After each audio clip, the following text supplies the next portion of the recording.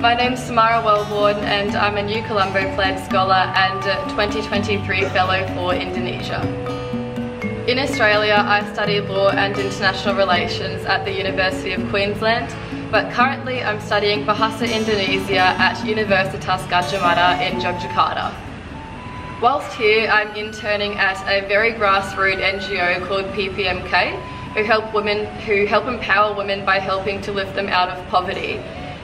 They do this by providing microloans and business training to women in 30 surrounding villages in Yogyakarta's poorest region, Bantul.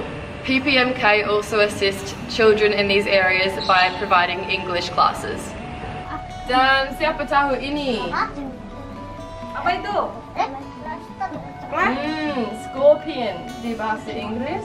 In schools in Yogyakarta, English is supposed to be taught from about year 5 onwards, but often in these very rural areas there is no English teacher available, so English is not really taught at all.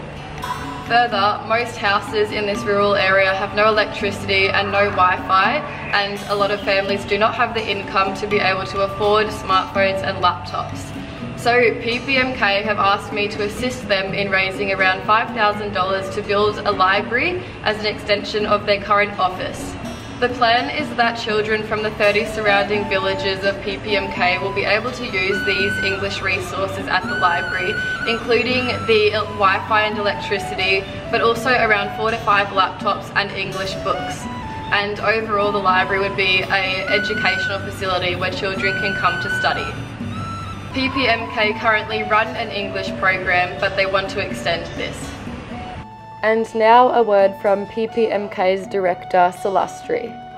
So Salastri, my first question for you today is, how do you think an English library will help the children and people of this area? Okay, thank you, Samara. So, an English library needed here because I think it will help the children to develop their English skill.